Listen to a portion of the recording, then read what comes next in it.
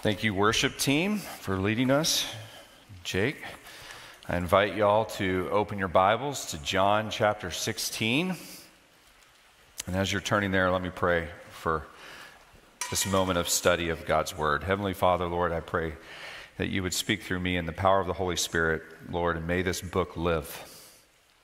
May it live in our hearts and in our minds, and may we obey its truth. In Christ's name. Amen. I want you to look at verse 16, and I'm going to read to the end of the chapter, beginning in verse 16. A little while longer, and you will see me no longer. And again, a little while, and you will see me.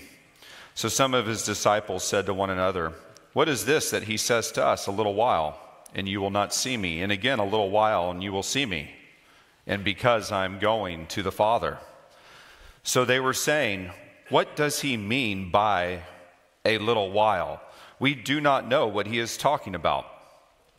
Jesus knew that they wanted to ask him, so he said to them, "Is this what you are asking yourselves? What I meant by saying, 'A little while and you will not see me,' and again, 'A little while and you will see me'? Truly, truly, I say to you, you will weep and lament, but the world will rejoice. You will be sorrowful, but your sorrow will turn into joy. When a woman is giving birth, she has sorrow because her hour has come. But when she has delivered the baby, she no longer remembers the anguish for joy that a human being has been born into the world. So also you have sorrow now, but I will see you again, and your hearts will rejoice, and no one will take your joy from you. In that day, you will ask nothing of me. Truly, truly, I say to you, whatever you ask of the Father in my name, he will give to you. Until now, you have asked nothing in my name. Ask, and you will receive, that your joy may be full. I have said these things to you in figures of speech. The hour is coming when I will no longer speak to you in figures of speech, but will tell you plainly about the Father. In that day you will ask in my name, and I do not say to you that I will ask the Father on your behalf, for the Father himself loves you, because you have loved me and have believed that I came from God. I came from the Father and have come into the world, and now I am leaving the world and going to the Father." His disciples said, now you are speaking plainly and not using figurative speech. Now we know that you know all things and do not need anyone to question you. This is why we believe that you came from God." Jesus answered them, "Do you now believe? Behold, the hour is coming, indeed it has come, when you will be scattered, each to his own home, and will leave me alone. Yet I am not alone, for the Father is with me. I have said these things to you, that in me you may have peace. In the world you will have tribulation, but take heart, I have overcome the world." Now, when I first read this section of Scripture this week, I must admit that I didn't know exactly what to do with it, because there's so many facets and there's so many intricacies to it. And I was driving on Monday night. I was driving south on I-95, and this passage hit me with an electric shock. It was like it just crystallized in my mind, and everything just came together. You know how it is when you're meditating on the Word of God, and then the Holy Spirit just makes things clear. And this statement came to my mind, that this passage reveals the story arc of forever. The story arc of forever. What does that mean? Well, let me explain the context a little bit. The disciples are filled with pain, sorrow, They're dejected. Look at verse 6. Jesus says, because I have said these things to you, sorrow has filled your heart. And then look at verse 20. Again, he says, you will weep and lament, but the world will rejoice. You will be sorrowful. That word for sorrow, it's the same word in both verses. It means pain of mind or spirit, affliction of the mind. Have you ever had something that was so sad or so overwhelming, it was like a splinter in your brain, and you try to do things to get away from it, but nothing you can do can erase the reality of the sorrow and the grief that's there? Maybe if you've lost a kid, you know what I'm talking about, or you've lost a spouse, you know what I'm talking about. That pain and that anguish is present even though you don't want it to be there. And even in the moments that you're having fun or whatever you're doing, it's still there. And you can't get rid of it.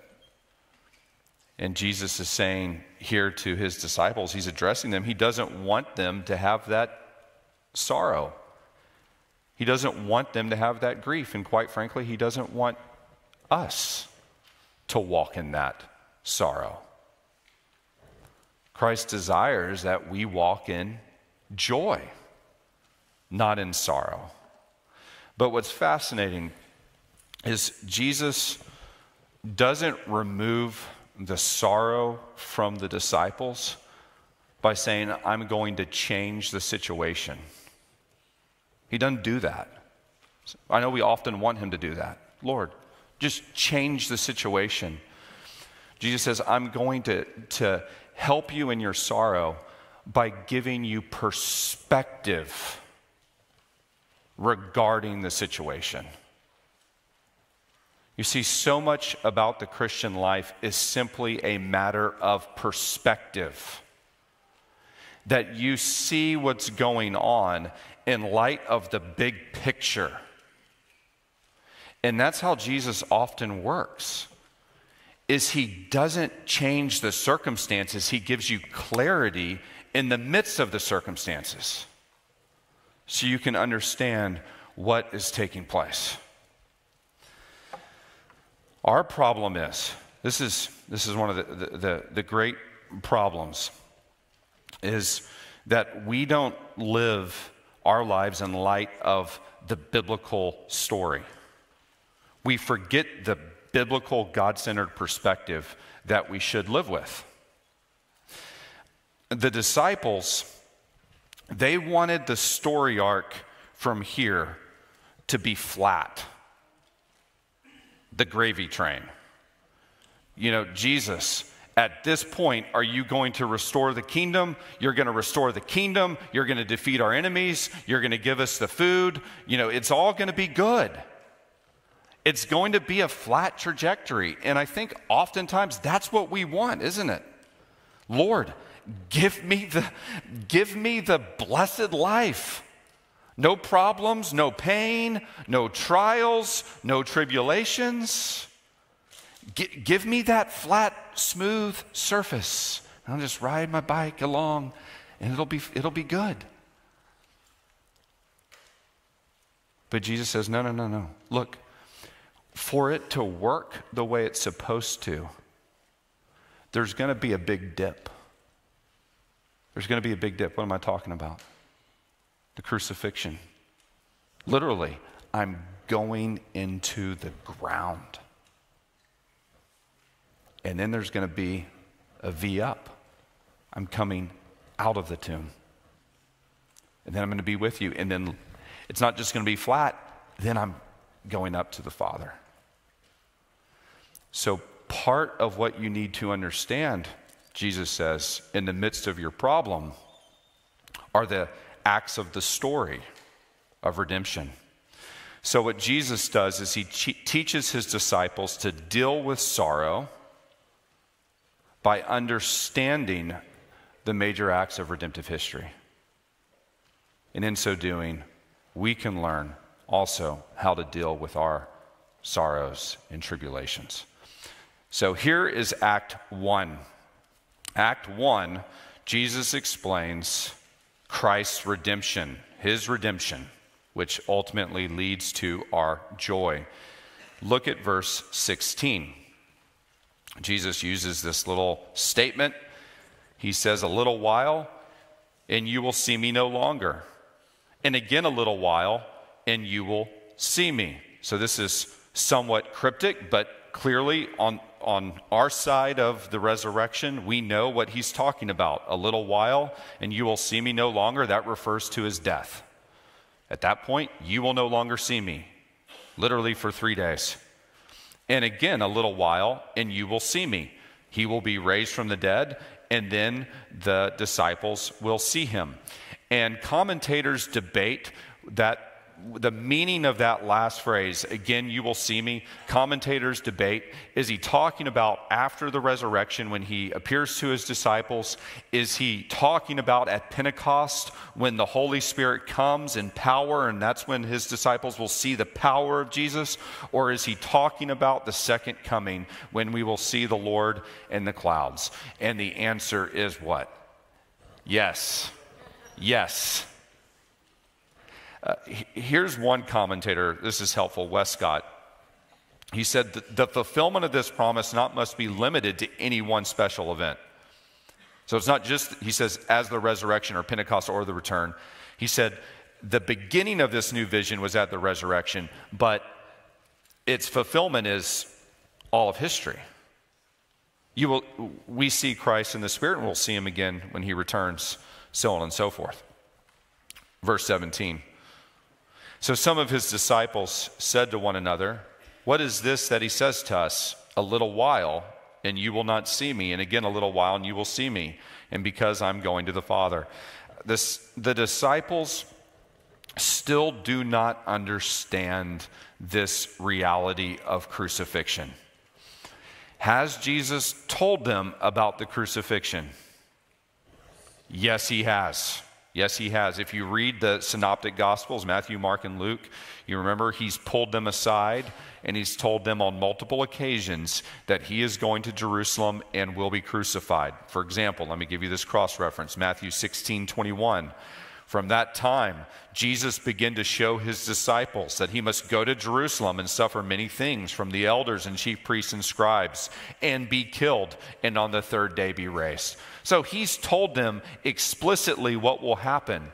The problem is they are so focused on what they think Jesus will do in terms of restoring the kingdom, they have not had ears to hear. And so they do not have the categories to understand what Jesus is saying by a little while. And that's in verse 18. So they were saying, what does he mean by a little while? We do not know what he is talking about.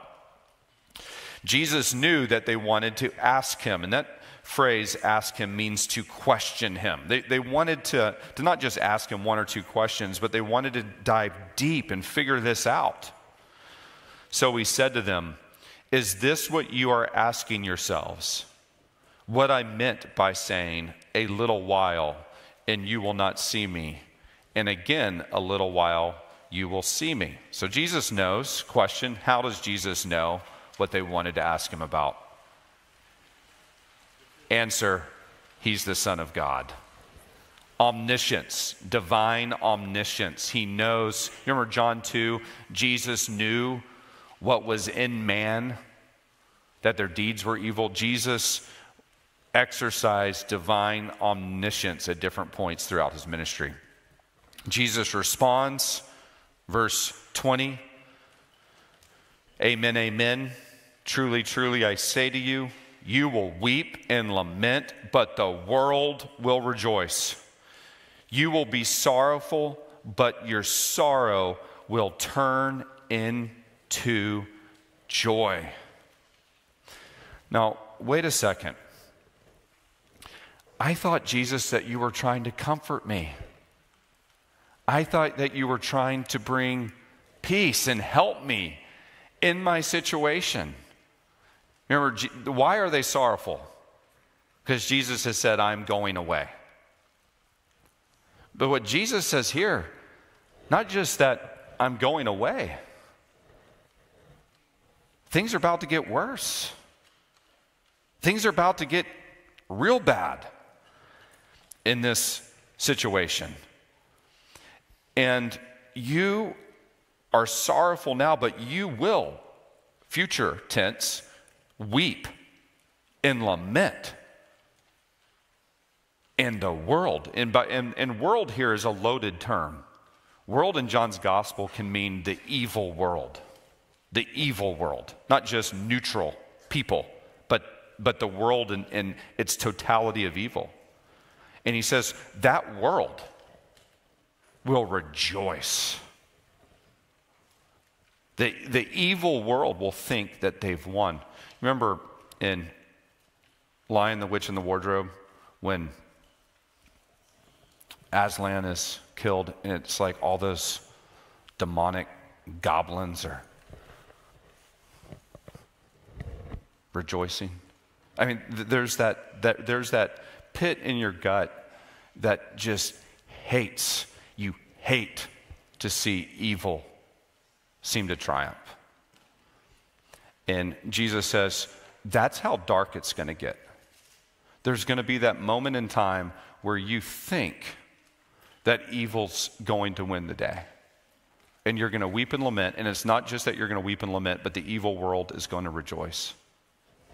But then your weeping and your sorrow will turn into joy. How? Well, he gives us an illustration. And if you're a woman, you understand exactly what this illustration is about. And if you're a man, we're working on it. He says, when a woman is giving birth, she has sorrow, same word, because her hour has come. You don't control it, it comes upon you.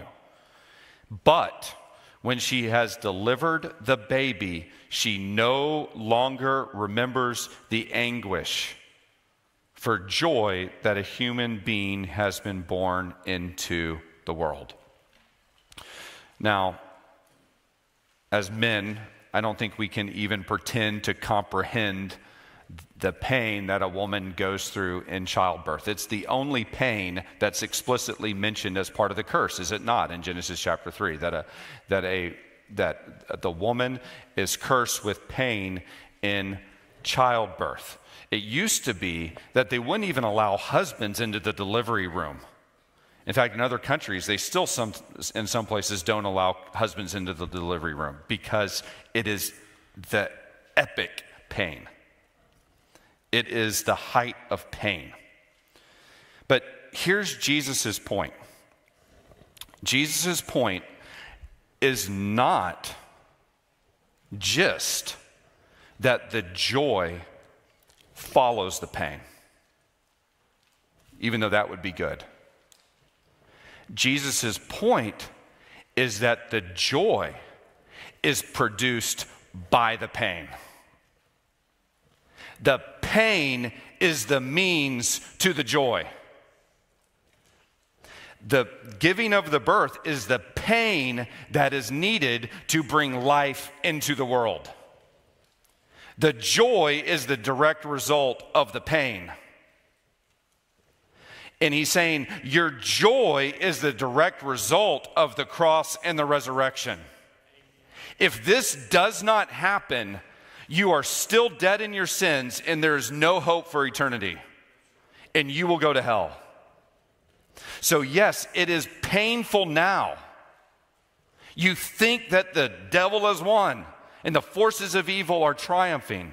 But by going to the grave, I'm actually defeating sin, defeating death, defeating the devil, and producing the joy that you need for all of eternity. So the pain of Christ produces the joy. The shame produces the honor. In that Philippians 2, Paul says, And being found in human form, he humbled himself by becoming obedient to the point of death, even death on a cross. Therefore, God has highly exalted him and bestowed on him the name that is above every name, so that at the name of Jesus, every knee should bow in heaven and on earth, and every tongue confess that Jesus Christ is Lord, to the glory of God the Father. So what Jesus is saying is, notice that last phrase in verse 22. No one will take your joy from you.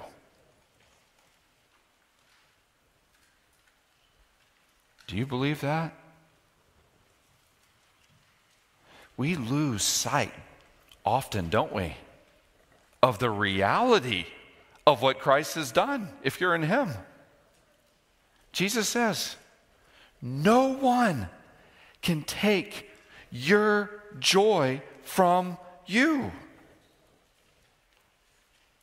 That's why Paul says, rejoice in the Lord always. Again, I say rejoice.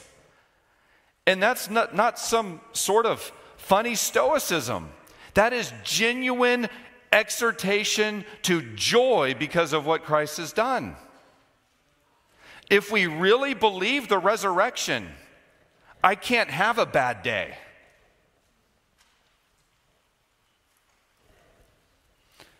Here's a quote from Spurgeon.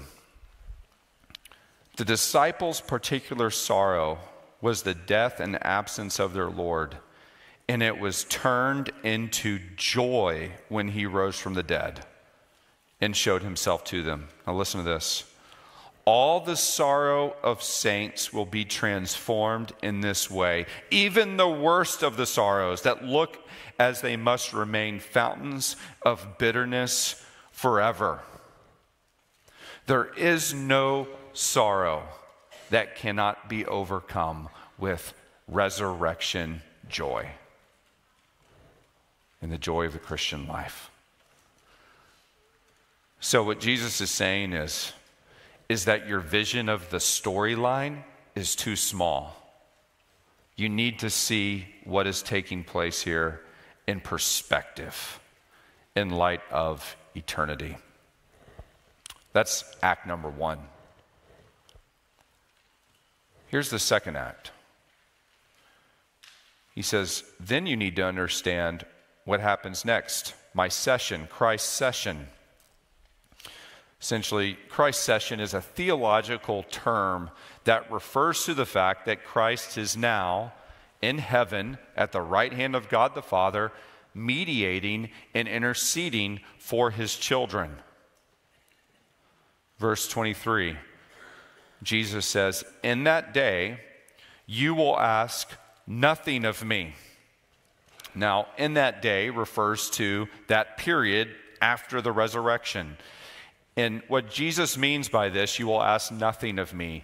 He's saying at that point, you will understand this whole story that I'm trying to explain to you about the death and the resurrection and the ascension. All of these pieces are going to fit into place, and you will understand them. You won't need to ask me any more questions at that point. And then, second part of verse 23. Here's a promise. He said, truly, truly, I say to you, whatever you ask of the Father in my name, he will give it to you. So this will be the new reality of my session in heaven. Whatever you ask in my name, the Father will give to you. And this is almost a verbatim repeat of what Jesus had told his disciples in John 14, verse 13, where he said, whatever you ask in my name, this I will do, that the Father may be glorified in the Son. If you ask me anything in my name, I will do it. Profound words. So the obvious question is, well, what does it mean to ask God in Jesus' name? What does that mean? He explains it. Look at chapter 15, verse 7. Turn over to chapter 15, verse 7. If you abide in me, that means that you walk in obedience to Christ and dependence upon Christ, and my words abide in you. That means that if you ask according to Christ's will, ask whatever you wish and it will be done for you. So if you're walking in fellowship to Christ and you are asking in accordance with Christ's will, Jesus says, ask whatever you want and it will be done. So summary statement, asking in Jesus' name means asking God according to the character of Jesus, according to the will of Jesus and the power of Jesus. James says, this is James 4:3, you ask and do not receive because you ask wrongly to spend it on your passions. If you are not receiving the answer to the prayer that you are asking, it could be, one, that you're not walking in fellowship with God, that you're walking in disobedience, that you're not abiding in him, and two, it could be that you're not asking according to Christ's will. But Jesus says, if you do ask in my name, ask anything, and God will answer that prayer. Now, what Jesus is talking about here is not just prayer. He's not just talking about prayer. Prayer is downstream from what he's talking about. What he's talking about is fellowship with the living God. In fact, prayer is a means of fellowship with God. Just a few verses later, look at 17:3. This is eternal life, that they know you, the only true God, and Jesus Christ, whom you have sent. Jesus is saying, look, when I'm in heaven, you are going to walk in this place of fellowship with the living God, which is a direct result of my work as the mediator. I would be remiss at this point. I want you to turn over to Hebrews 10. I want to remind you just of the significance of Christ's priestly mediation. Hebrews 10:12. Listen to these words.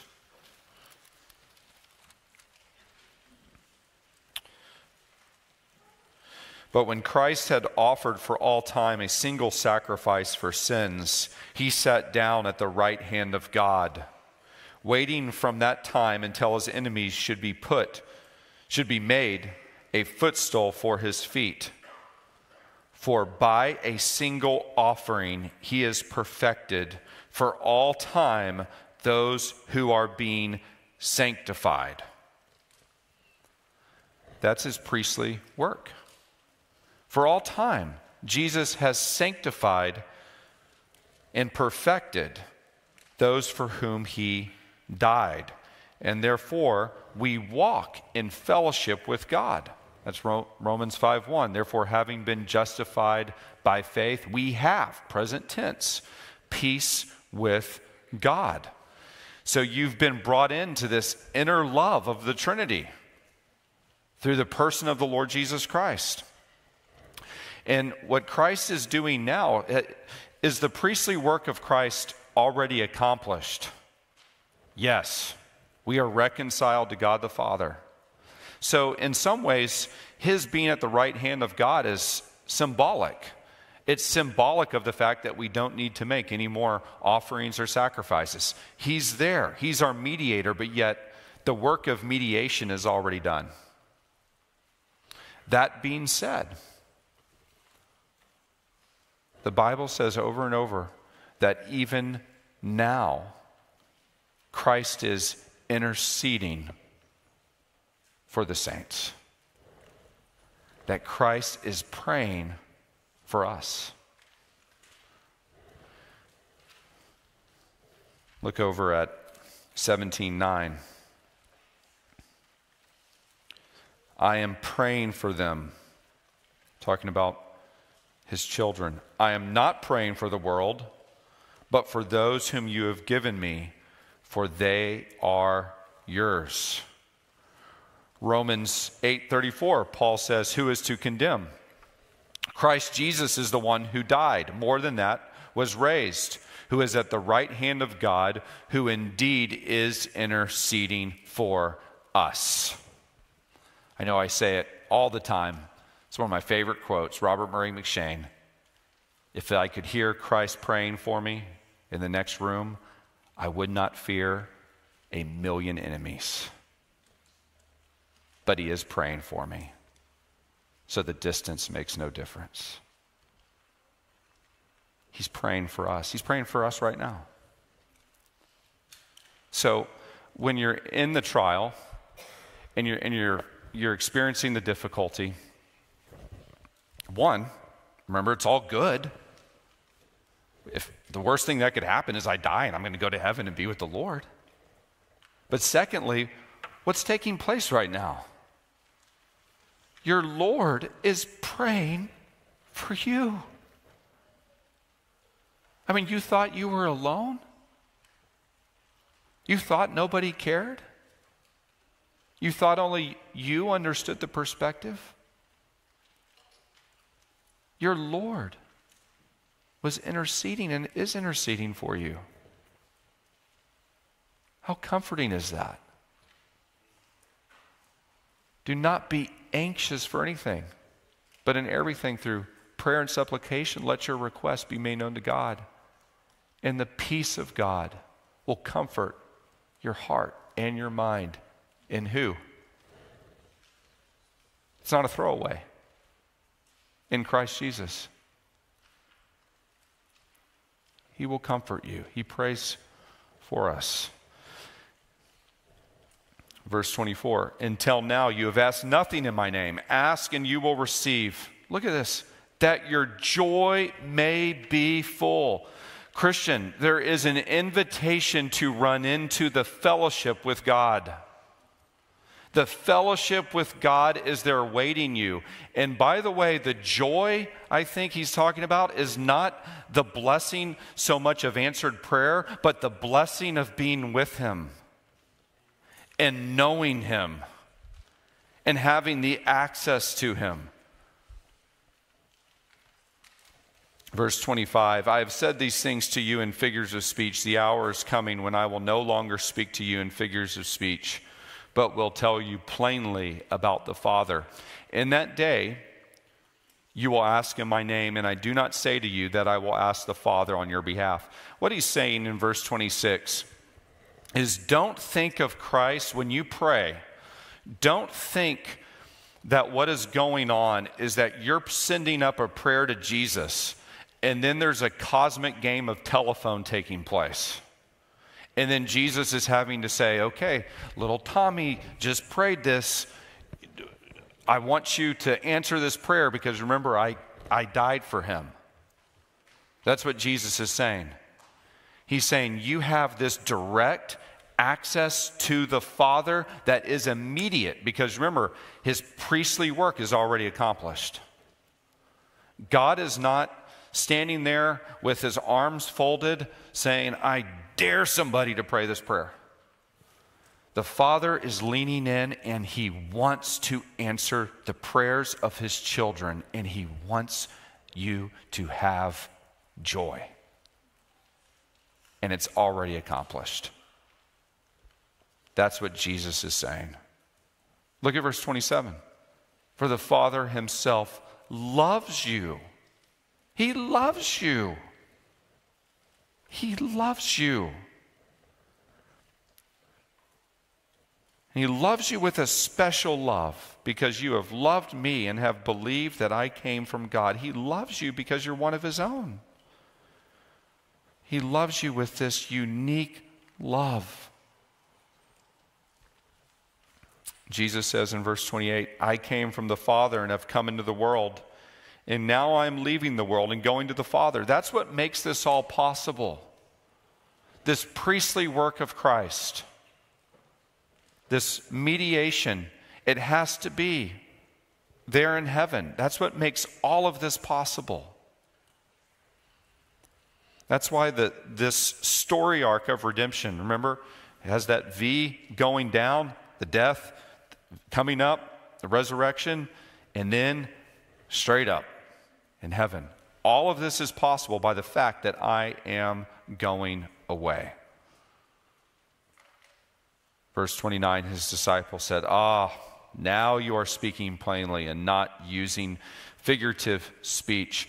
Now we see that you know all things and do not need anyone to question you. This is why we believe that you came from God. So now they see it, they profess that, again, that Jesus is the Son of God. They profess their faith, and they say, we believe, we understand. Now, verse 31 is an interesting reply that Jesus makes to them. Do you now believe? Guess what's about to happen? Guess what's about to happen? Behold, the hour is coming. Indeed, it has come. It's here. The hour is here. Gethsemane is about to take place when you will be scattered, each to his own home, and you will leave me alone. What Jesus is saying here, I think, is that it's one thing to believe when the seas are clear. It's another thing to believe in the midst of the storm. One of the phrases that I've come to think about quite a bit is the phrase failure of nerve. Failure of nerve. You believe something good. What happens when the world shows up at your doorstep in opposition? Do you still hold to that? Do you still hold? Or are your nerves going to fail? This is what happened with Margaret Thatcher when she put forward the budget. People said, you can't do that. And everybody, the media and everybody rallied against her. The other conservative people in Parliament said, we got to fold. She said, have your nerves failed already? You got to have steel in your spine. It's one thing to believe, it's another thing to believe in the fire. That's what Jesus is saying. How do you believe when your back is put up against the wall? He says, yet, even though I will be alone, I'm not alone, for the Father's with me. I enjoy this fellowship, and then you will eventually enjoy this same type of fellowship in my priestly session. So that is Act 2. That is Act 2. The fact of Christ's session in our fellowship. But there's a third act. There's a third act. I call Christ victory. Look at verse 33.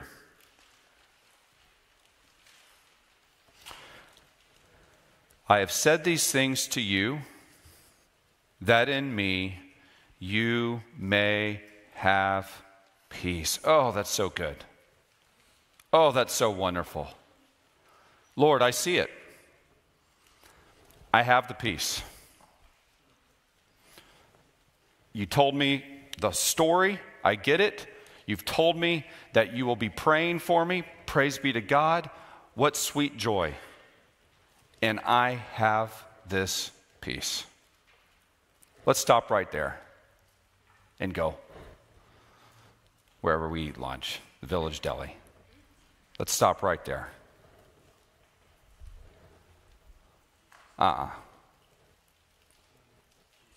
No. Jesus said there's something else. Something so startling and astounding, it'll make the hairs stand up on your neck.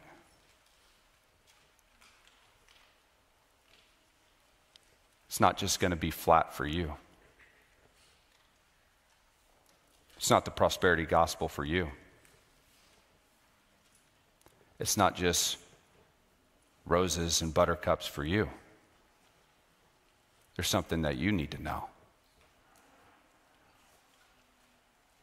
Look at the second part of verse 33. In the world, you will have tribulation. What? I thought the death, the resurrection, you in heaven, you're reigning, all my problems would disappear. I thought I would have the money, the wealth, the health, all of it, the friends. I thought, Jesus, that my story would be nice and easy now because you did it for me. Isn't that what people are selling in the bookstores right now? It's everywhere. Little books with smiling faces on the front of them. Read this book. You can look pretty like me. You know what Jesus says? Guess what? The life of your story is my story. Your life is going to look like my life. It's not going to be no flat line. You are going to have to take up your cross and follow me. And guess what? You're going to lose your life for my sake. But whoever loses his life for my sake will find it. Your life is going to recapitulate, that's a fancy word for copy, my life. Listen to this quote from R.B. Kuiper. He said, Jesus' followers bound to have tribulation in the world. He who has none of it simply is not a true disciple. Persecution is a mark of Christianity. So, why? That's always the question I'm asking. Why? Why? Why not make it easy? First reason why. Turn over to, I didn't put this in your notes, so I wanted to catch you off guard. Philippians 3:10.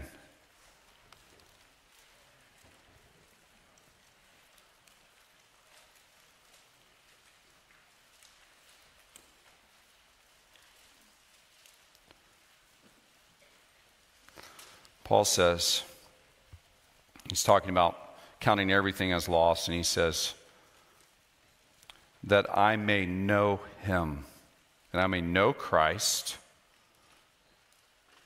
and the power of his resurrection. Now look at this. And may share his sufferings, becoming like him in his death, that by any means possible I may attain the resurrection from the dead. Paul's saying that the Lord brings the trials, the tribulations, the cancer, the difficulties to make you more like him. Puritan prayer, Valley of Vision. When you lead me to the valley of vision, I can see you in the heights. And though my humbling wouldn't be my decision, it's here your glory shines so bright. Listen to this. So let me learn that the cross precedes the crown. To be low is to be high. That the valley is where you make me more like Christ. Don't waste your valley. You are put in the valley for the purpose of your Christ-likeness. Isn't that Psalm 23? The Lord is my shepherd, I shall not want. Even though I walk through the valley of the shadow of death, I will fear no evil. Who put you in the valley? Answer, your shepherd. He puts you in the valley for the purpose of Christ-likeness. So when you sign up for Christianity, friend, you're signing up for the narrow way. Here's your cross, come up and take it. You're signing up for Christ's life. Second reason